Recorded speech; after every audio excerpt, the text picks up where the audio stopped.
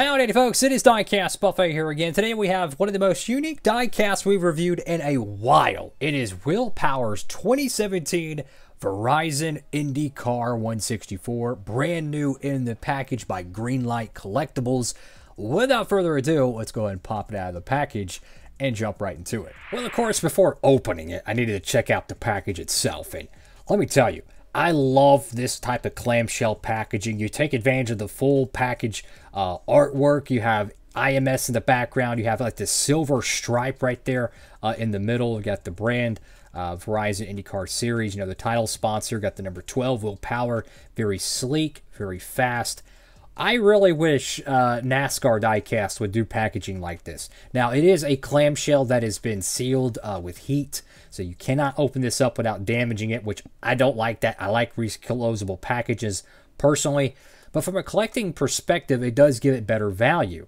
So anyways, go to the back of the diecast here. You got Greenlight Collectibles. You have, of course, you know, Verizon IndyCar Series. Nowadays, they're known as the NTT IndyCar Series. Back when they actually used to do oval racing, nowadays it's just a road course series. I'm sorry, it's street courses and road courses only, and I got to be honest with you, I miss the oval days of IndyCar. Like I'm losing interest, guys.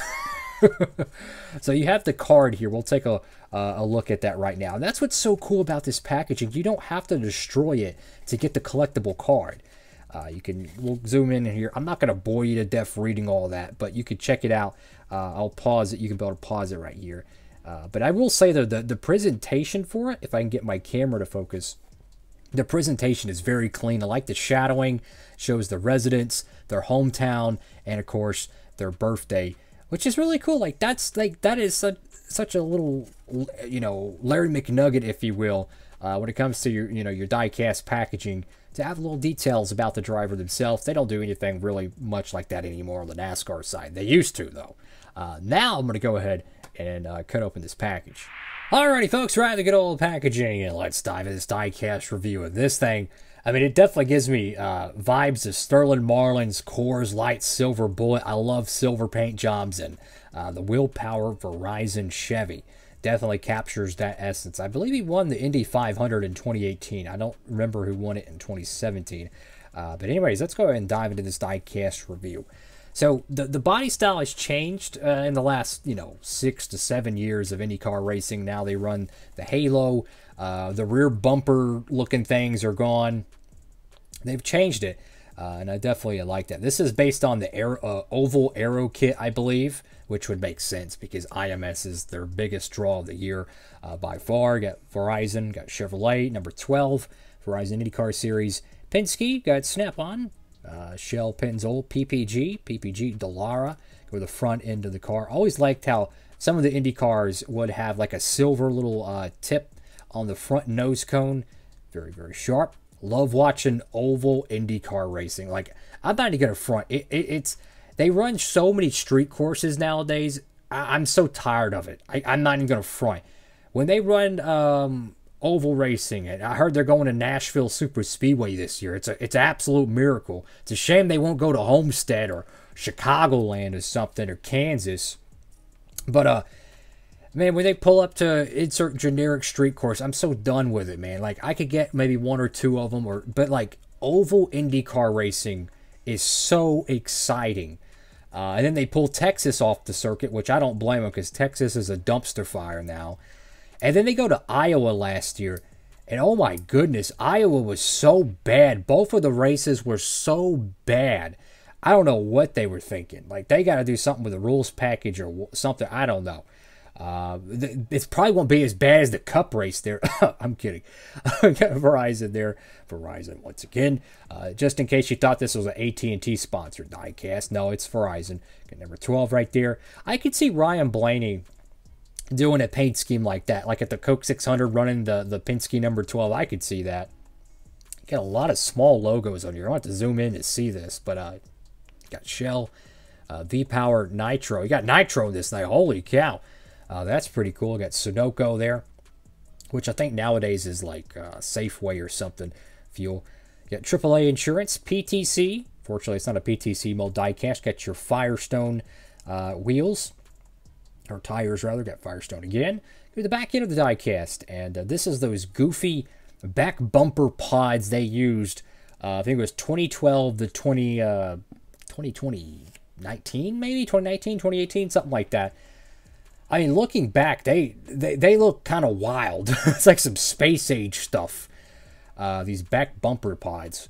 And anyways, you got your Verizon spoiler. Now, I think this little extra right here is the TV cam. So you could see it doing like that, give or take.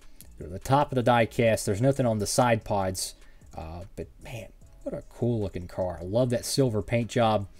And go to the right side of the car. And look at the diecast tooling for these things. I mean, all the curvatures, the just all these different things that they have to cast in a diecast mold.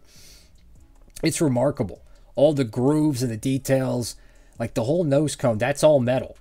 Like that is remarkable to be able to have that amount of quality. And you go to the bottom of it.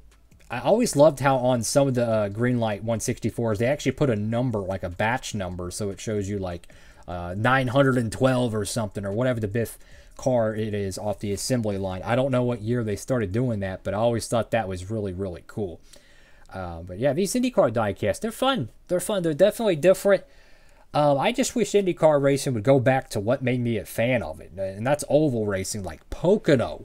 Heck, I remember watching, like qualifying for Auto Club before they blew up that place. Michigan would be a fun track to watch. I just don't get it, guys. Like, you look at the oval IndyCar racing, and it's one of the most exciting, thrilling forms of all motorsport. And they're like, nah, let's go to another street course. I don't get it, guys. I really don't get it. I'm probably not going to watch any of the street course racing this year. I really am not. I'll probably mainly just tune in for the oval races, and I'll just focus on NASCAR because I like road courses. I don't really care for street courses. I like racing them in video games, though. But I'm an oval racing guy. That's how I am at heart. And I miss when IndyCar used to do a buttload of oval racing. They need to go back to that. And, of course, the chrome wheels of this thing are just fantastic. And, if you're an IndyCar fan or you like NASCAR diecasts, make sure to head over there to Circle B Diecast. They got a buttload of good stuff over there. They do carry IndyCar diecasts, so you could shop over there if you'd like. And make sure you use that promo code to help you save on shipping any orders $30 or more. And this is really cool here. How retro the open cockpit diecasts actually look now. You go back years ago to the Le Mans prototypes, the Daytona prototypes, how like in 2009, 2008 or whatnot, all he had is like a little a roll bar, like a convertible roll bar, and the whole front thing was open. And they ran a 24-hour race with that. And nowadays they're all closed cockpit. It's just crazy how fast technology changes. I mean, IndyCar has used some windscreens in the past, but could you imagine going 240 miles per hour in a convertible car, an oversized goat kart, if you will, with no windscreen?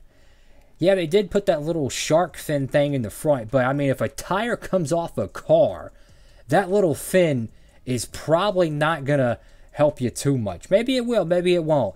I'm not willing to take a chance. So it's I feel like 30 years from now, they're going to look back at this kind of like how NASCAR used to run like convertibles at like Charlotte Motor Speedway. It's crazy. The safety of motorsports and how it's all changed. But that's all for now, guys. Make sure to like, comment, and subscribe. Have a blessed one, everybody. Diecast Buffet. Signing off.